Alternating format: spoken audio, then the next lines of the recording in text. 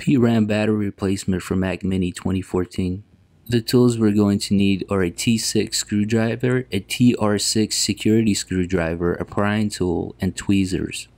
Here's a TR6 screwdriver, which is a T6 with a hole.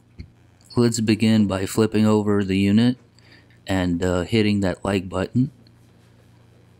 Now that we got that out of the way, let's go ahead and pry in with our plastic prying tool. Just get underneath and then twist it like left to right, and the panel should pop right up. There are 3 wide TR6 screws and then 3 small TR6 screws. This is the TR6 screwdriver. It's kind of hard to find that bit. Let's go ahead and remove those. You can't remove them with a regular T6 because that little post in the middle of the screw blocks it from going in. So you need the special screwdriver. With those 6 removed, you can go ahead and start pulling up on the antenna, the Wi-Fi antenna. Be careful, it's still attached to the Wi-Fi and Bluetooth card. Right here, go ahead with the T6 screwdriver, remove that screw, and then you can gently, with tweezers, go ahead and pop out the antenna and disconnect it. Now we can move this out of the way. The fan is held in with 3 T6 screws. Go ahead and remove those. I like to just leave them in place and just lift up the fan.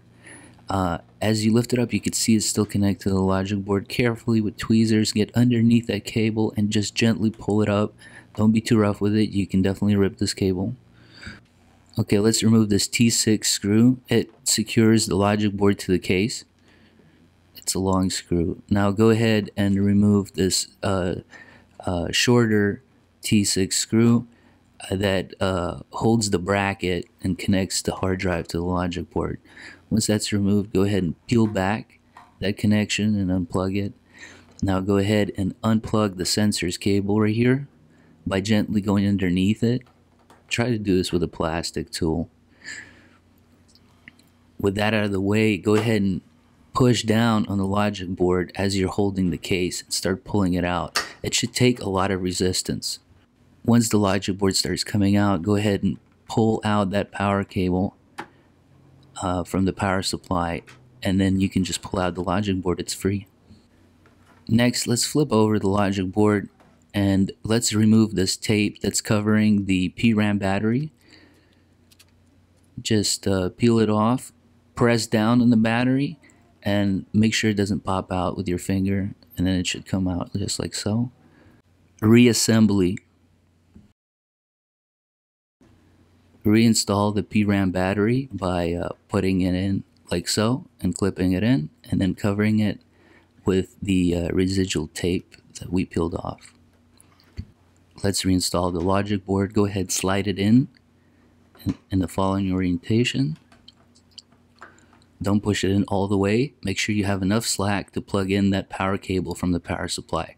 This should take some playing around, but you should be able to align it, push it in, make sure it's all the way in. Now go ahead and push the clips in on the sides and make sure to push the logic board in all the way once you got the power cable hooked up.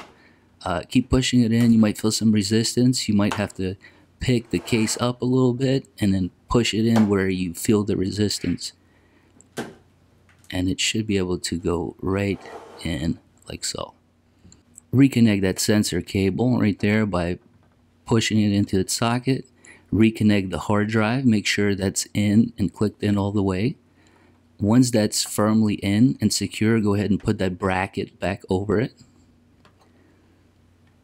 Go ahead and secure that bracket with that T6 screw. That bracket keeps it from popping out. Next, let's screw in that post that holds the logic board to the case.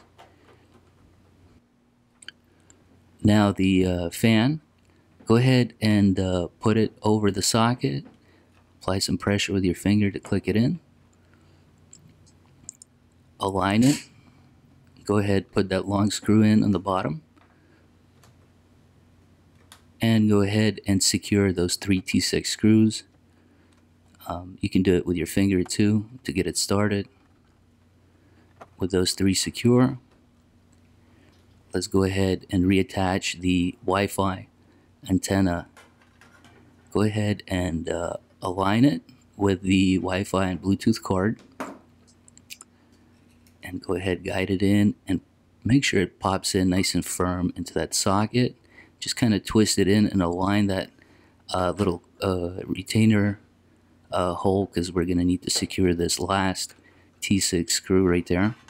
And then let's just go ahead and tug that cable in a little bit, align the Wi-Fi antenna cover, and let's secure the three wider, longer post screws first. These are the TR6 screws with that little safety in the middle. And then the other three smaller TR6 screws. With those connected, we can go ahead and place back the cover. Make sure to align the cover holes with the longer TR6 screws, and then clip it into place. And now you can flip the unit back over and we're done.